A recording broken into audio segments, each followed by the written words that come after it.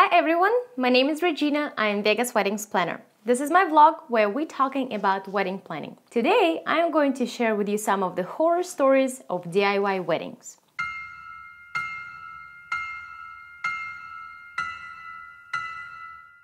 Now, I'm not going to bore you with explanations of why you should have an all-unplugged wedding, but to give you an example, I am going to entertain you and hopefully scare you with some stories that actually happened at my weddings. This is a story of the catering disaster from hell. Understand that food and beverage can take the biggest part of your budget and you're trying to cut the cost any way you can.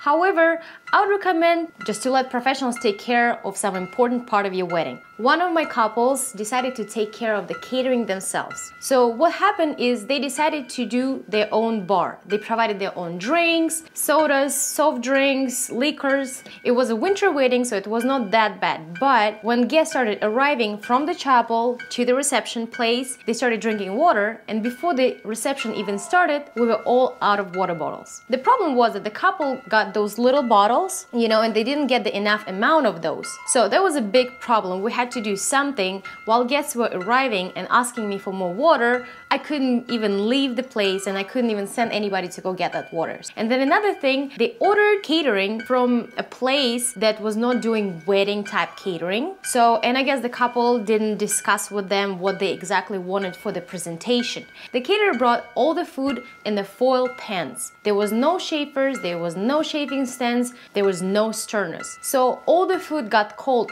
really fast. And as a cherry on top, he provided plastic disposable silverware, one per person, wrapped in a plastic bag. So as you can imagine, people, after they're done eating, they would throw away their disposable plates and silverware. And when they went for the seconds, there was nothing on the table to eat with. There was no plates, no napkins, no silverware. There was a lot of cold food just on the buffet table. So I think it is important that you leave catering to the professionals who do it every day. You don't want your wedding to look like a high school cafeteria. This is the story about the dreadful DJ in the dark. Once I worked with the couple who decided to have their own DJ at the wedding. Oh my God. Don't get me wrong, the couple was nice and they had only the best intentions. The problem was that the DJ was actually a nightclub DJ. I'm guessing he has never ran a wedding. The venue was separated into reception and a ceremony place. He did not bring any of his equipment. He had to have at least 2 sets of speakers, which he didn't. He just used the venue surround system plugged into his laptop. So what happened for the ceremony is he had to turn on the music so loud in the reception room to make sure that the people in the ceremony area could still hear the music. After that, during the entire event, he was on his phone. I'm not the boss of him. I can't tell him exactly what to do and how to do his job. However, it is very unprofessional to just stand the whole night on your phone. I wasn't sure what he was doing, but he was not working. Finally, 1 hour before the end of the event, something happened with the sound system and the music stopped.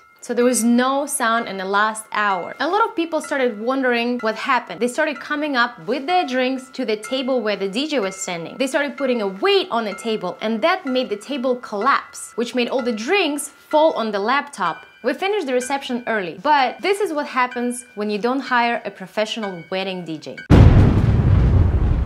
This is the story about the frightening florist who ruined it all. This story applies to people who hire vendors to do the job that they don't specialize in. For example, people ask wedding officiant to plan their entire wedding, or they may ask a photographer to take care of the catering service. Or, for example, a wedding planner who would be providing bartending service. You get where I'm going with this. Vendors specialize in their field for a reason. Here's the story. I had a couple who decided to hire a florist. I do not recommend working with this florist ever. She's really a frightening florist. from the darkness. The couple decided to still go with this florist, and everything would be fine, but on the day of the service I found out that the florist is also bringing catering. So the bad part of that situation is that the florist did not bring the proper representation for the catering.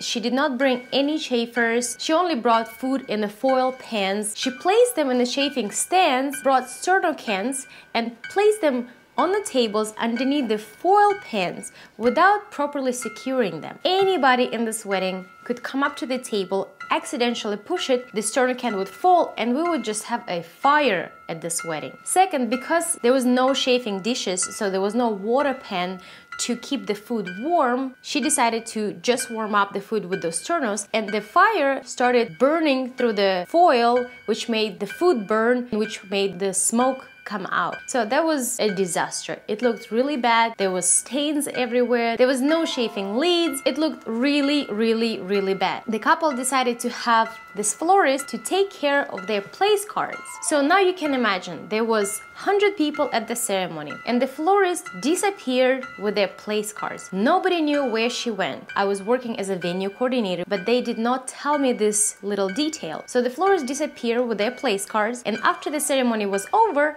nobody knew where they were supposed to sit. There was 100 people in the ceremony area trying to get to the ballroom without knowing where they're supposed to sit. Finally, they decided their florist to provide a rehearsal for them. The day before, they met at the venue and did a ceremony rehearsal. However, on the day of, nobody actually knew what they were supposed to be doing. The bridal party was confused. It was not rehearsed or properly prepared for the ceremony. That said, if you hire a professional, let them stay in the field that they specialize in.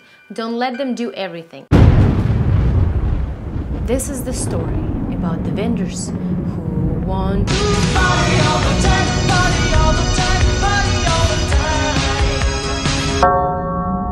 Now, this makes me mad the most. I've seen so many vendors thinking that it's okay to drink at a wedding. And those were not friends of the couples, but they were actually hired to work at this wedding. I've seen servers drinking at a bar, or I've seen the whole entire catering team get high right before the event. I've seen some vendors who would smoke cigarettes with the guests. It is all unacceptable. Please, if you hire a vendor without any recommendations, please do your research before hiring them. Please make sure to put in the contract, or at least discuss that they're not getting under influence of anything while working at your event. It should be common sense, but looks like it's not. That's it for today. Please like this video and subscribe to my channel, and let me know in the comments below if you have any horror stories, or if you have any suggestions on the topics that we should cover in our next video. I'm Vegas Weddings Planner. Till next time.